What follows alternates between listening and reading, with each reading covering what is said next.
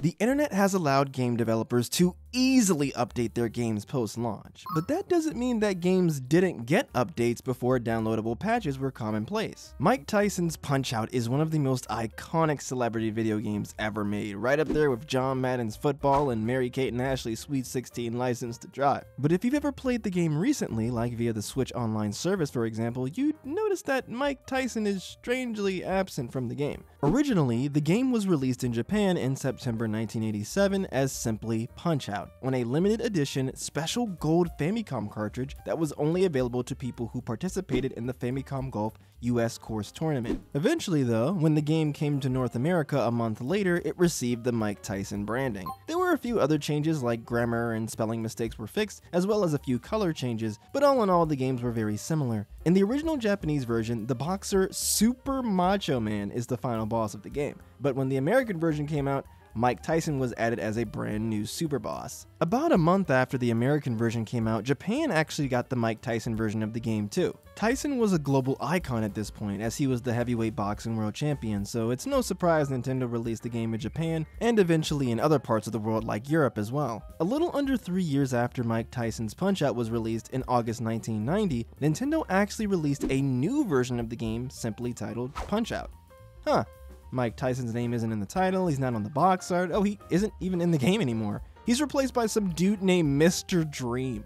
Mr. Dream has a completely different bio than Mike Tyson, and apparently he comes from Dreamland, but from a gameplay perspective, Mr. Dream is a literal clone of Mike Tyson, having the exact same patterns and moves. Most likely, the deal Nintendo had with Mike Tyson eventually ended, and for some reason they decided not to renew the agreement. If I had to guess the reason why Nintendo didn't renew the deal, well, money. The deal Nintendo made with Tyson was most likely in 1986, before Tyson reached the peak of his popularity. If Nintendo and Tyson were to renegotiate, it's very likely Tyson would have asked for far more money than he got for his initial deal. Considering Punch-Out was already a 3-year-old game at this point and well past the point of making big bucks, Nintendo probably decided it wasn't worth it to renew the deal. The Mr. Dream version of Punch-Out is the version that was used in many of the re-releases of the game on services like Nintendo Switch Online service, meaning unless you have the OG Mike Tyson version on NES, there is no other legitimate way to play Mike Tyson's Punch-Out. When it comes to multiple versions of a game though, you really can't beat Street Fighter II, released in February 1991. Street Fighter II was insanely popular and it practically defined what a fighting game was. Obviously, Capcom had to capitalize off the success. Street Fighter II Champion Edition was released about a year after the original in the arcades. Champion Edition added in the boss characters from the original game as playable characters, as well as the ability to have mirror matches with both players using the same character. Because yeah, I guess back then, Capcom, they just didn't think that anyone would want to play as the same character as their opponent. As Street Fighter II became more popular, bootlegs of the game also became more widespread. The most famous of the bootlegs being Street Fighter II Rainbow Edition. Rainbow Edition is an insane bootleg made by a Taiwanese hacking group that added in all sorts of broken moves, and it also bumped up the game's speed to lightning fast levels. Initially, Capcom wrote off Rainbow Edition as a gimmick, but no one could deny the high speed of Rainbow Edition was addicting. So later in 1992, Capcom released Street Fighter II Turbo Hyper Fighting. Hyper Fighting significantly increased the speed of the game and gave new special moves to many of the characters. The next update, Super Street Fighter II The New Challengers, was released 9 months later in 1993. This game was the biggest update yet, adding in 4 brand new characters and completely overhauling the graphics. Each character has brand new portraits, sprites are more detailed. Visually, it's just a huge step up. Oh, and the music! The music got a big boost too.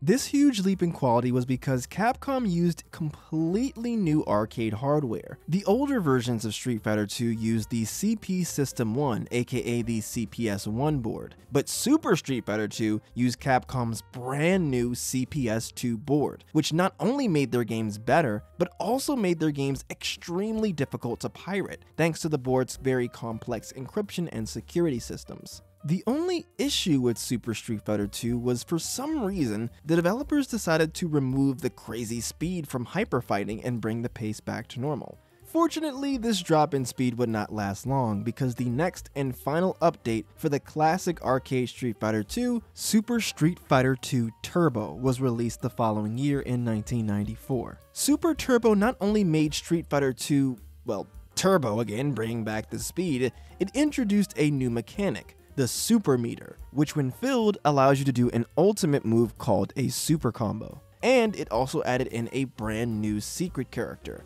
Akuma, who can only be used via an absurdly complex cheat code.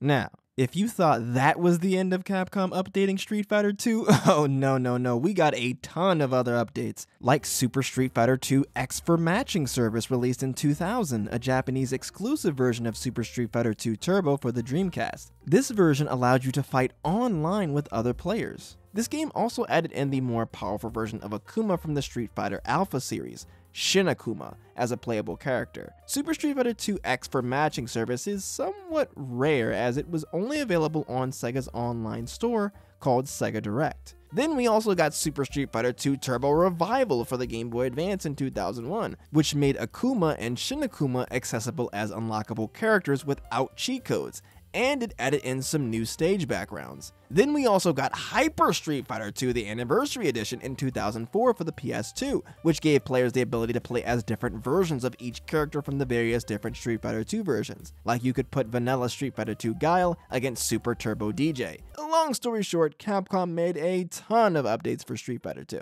In the first part of this series, I talked about a few of the ways the Pokemon games updated without using the internet. But probably the most interesting of Pokemon's updates was the Berry Program update. Pokemon Ruby and Sapphire were released in late 2002 in Japan and in 2003 for the rest of the world. Early versions of Pokemon Ruby and Sapphire contain a glitch with the real-time clock included in every copy of the game. The glitch made it so that 366 real-world days after the game is first started, the clock will reset the day number. This caused calendar-based events like berry growth and weather conditions to be frozen. They would remain frozen for another year until the game made it to day 367. Obviously, this was a big problem, so Nintendo offered to fix the glitch for free if you sent your copy into them. While the North American version of the page is down, on the Japanese Nintendo site, they actually still have the page regarding support for the glitch dated all the way back on December 3rd, 2003. In September 2016, 13 years later, Nintendo updated this page to say that repair support ended. I wonder if a couple of people tried to send in their old Pokemon Ruby and Sapphire copies to Nintendo like 10 years after the games came out, so Nintendo decided to officially end the service so they wouldn't have to put up with the hassle. If you didn't want to send in your copy to Nintendo, there actually were several other ways to fix the berry glitch. Pokemon Fire Red, Leaf Green, and Emerald were all included with copies of a patch called the Berry Program Update. So for example, if you connect your GBA with a copy of Pokemon Ruby to a GBA with a copy of Pokemon Fire Red via link cable, the glitch would be fixed in your Pokemon Ruby copy. Pokemon Colosseum and Pokemon XD Gale of Darkness for the GameCube also had the update. There actually were a ton of official methods Nintendo offered to fix the glitch, like these Berry Program Update e-reader cards. So to their credit, Nintendo really did want to make sure this glitch was fixed. It's quite interesting, as this was one of the only times I can remember that Nintendo officially acknowledged the existence of a glitch in one of their games. Later releases of Pokemon Ruby and Sapphire had the glitches already fixed, so your childhood copy may or may not have the berry glitch. Well, it was fun talking about old game updates. I'll probably make another video in this series in the future.